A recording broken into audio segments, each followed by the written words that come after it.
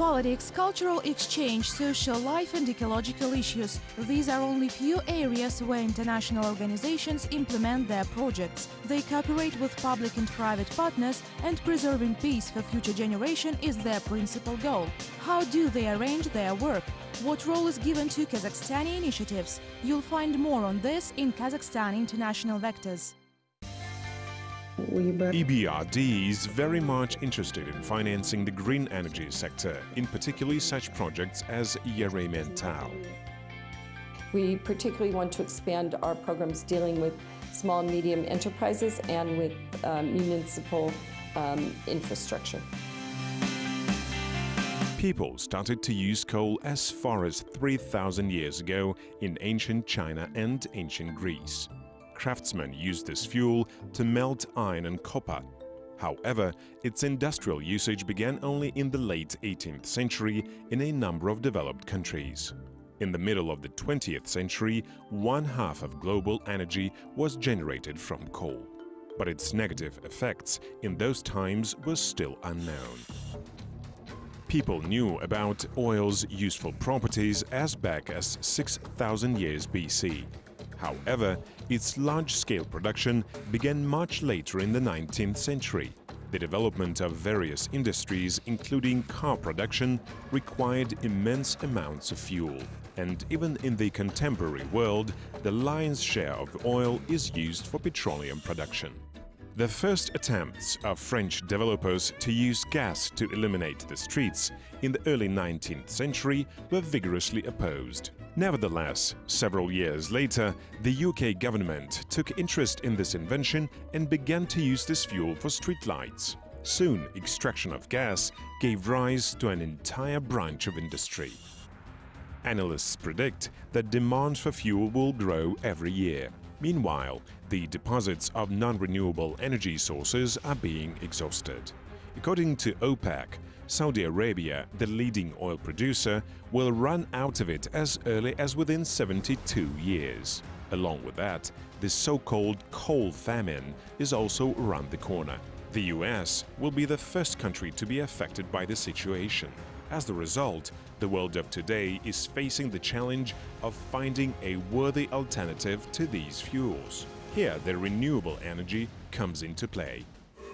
No sharp transition to solar or wind energy is expected, experts say. Not to mention that recently the US and many European countries significantly reduced their alternative energy subsidies. However, there are countries which devote huge amounts of investment to green industry. For example, 80% of electricity in Brazil is generated by hydropower stations. In addition, it is actively developing its wind farms. Thailand and China are following the same path. According to the International Energy Agency's forecasts, in merely 20 years, China will be the absolute leader in green energy production. Will the world be able to abandon conventional energy and switch to the save mode? And who will subsidize such ambitious projects? In Germany, there are entire regions fully providing themselves with green energy and supplying it to neighboring countries. The regional industry is also shifting towards energy efficiency. Local poultry farms, for example, produce energy using own biogas.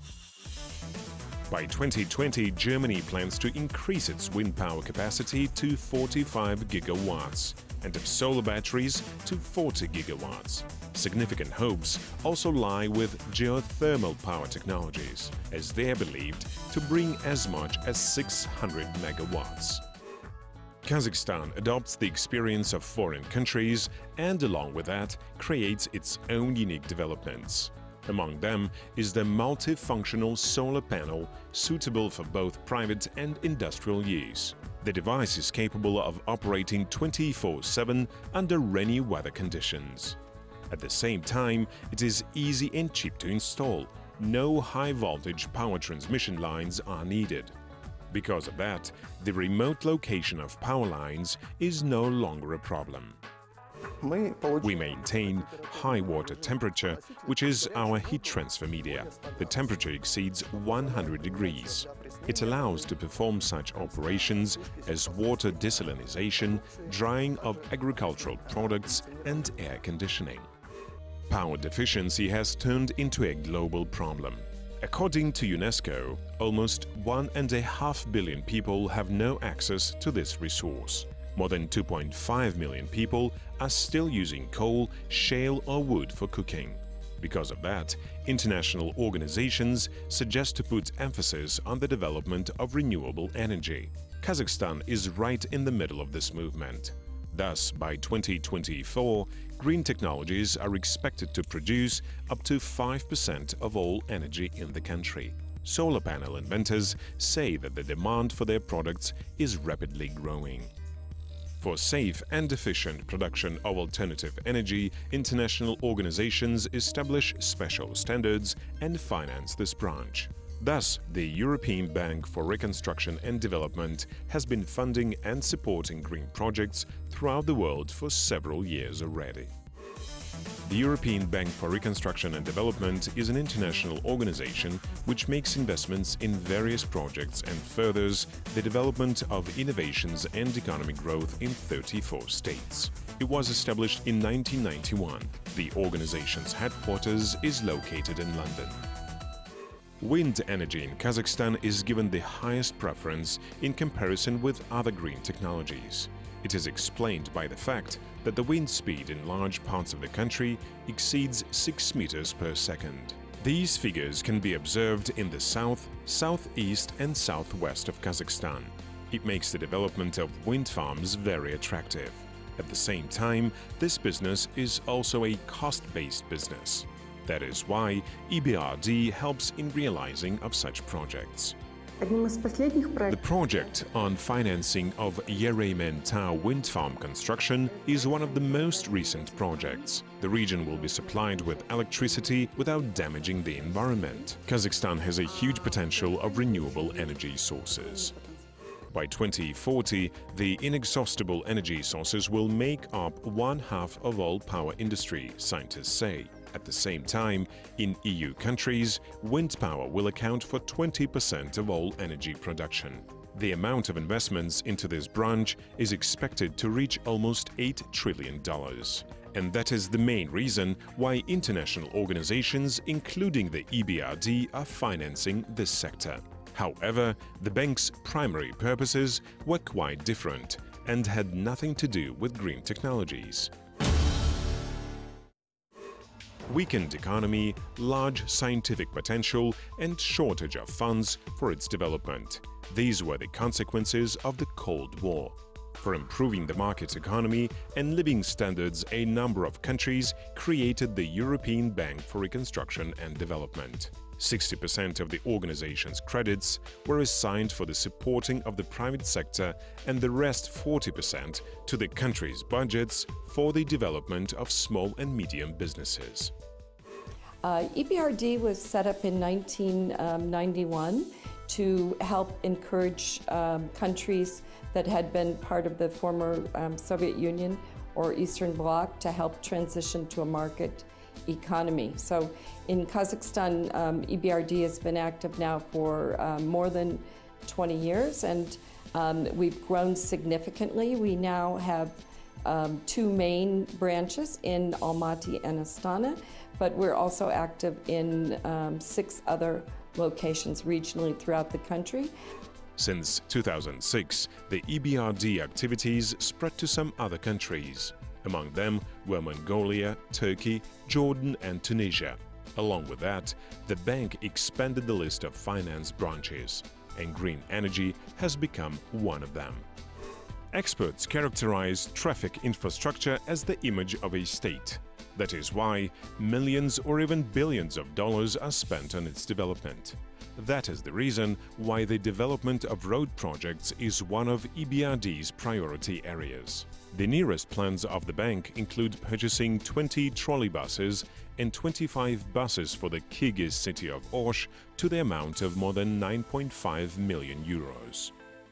During its work in Kyrgyzstan, EBRD invested more than $530 million and implemented more than 90 various projects. 39 of them were in the financial sector. In Kazakhstan, EBRD also invests into the public transport and has a more ecologic approach to this issue. The number of trolleybuses and gas-powered buses is being increased. The total amount of investments into this branch throughout Central Asia made up about $1 million. EBRD has worked with the Akimat of Almaty to provide over 400 CNG, compressed natural gas buses, and 200 trolley buses. Apart from state project support, the bank also assists small and medium business enterprises. First of all, this refers to the information support. For the last years, more than 1,000 of companies received various types of counseling. EBRD helps enterprises to study the market, develop their own brands, create websites, implement development programming, and many other things. We operate in 8 offices throughout Kazakhstan, and we work with entrepreneurs and small and medium enterprises to help provide them with the advice that they need in order to successfully produce, manufacture, and export. The organization also helps Kazakhstani entrepreneurs in getting access to international markets. One of the successful examples is an organic food company. One of the projects this year, it's a company called, they produce edible oils, organic oils like from sesame seed, from linseed, from pumpkin seed, etc. And we help the company with marketing advice to help become a major producer, and it's now exporting its project. Recently, the organization developed another program to support small and medium businesses. About $200 million have been invested for its realization. Now entrepreneurs can get a financial assistance via Kazakhstani banks. And the importance of this program is that we're also helping to train people in the Kazakhstani banks so that they have the correct risk management procedures in order to ensure that the lending, which is done to the small and medium enterprises, is sustainable and will eventually be repaid. During 20 years of work in Kazakhstan, the bank implemented more than 185 projects to the amount of $70 billion. Several heat and water supply projects in Karaganda region, costing about $90 million, are to be realized within the framework of the new economic policy Nurli Zhol, jointly with EBRD. Another project is related to road building. In this case, the investment amount will reach 2.5 trillion tenge. 50% of this sum will be investments of international organizations. Experts think that the major part of large state projects can be realized by attracting private entrepreneurs. Therefore, engaging governments and private entrepreneurs in dialogue is another task of EBRD. Use as an example of a particularly successful project that we're working on right now, and that's the ring road around Almaty, the Bakad project. We worked very closely with the Ministry of Economy and the government to put in place the necessary legislation to launch the first public-private partnership project for the ring road. The fall in oil prices after the 2008 global crisis drove to bankruptcy dozens of companies around the world. Thousands of specialists lost their jobs. More than 20 countries experienced devaluation of their currencies. As a result, international organizations assumed the role of financial donors. For example, EBRD developed a special anti-crisis program for its member countries. Long-term loan granting and attraction of foreign financial donors became its key instrument. In 2012, the construction of a largest solar electric plant began in California. The project was completed last year. The plant capacity is 550 megawatts. It is enough to supply with electricity 160 farms. The number of the solar panels reached 9 million. The total cost of this project made up $2.5 million.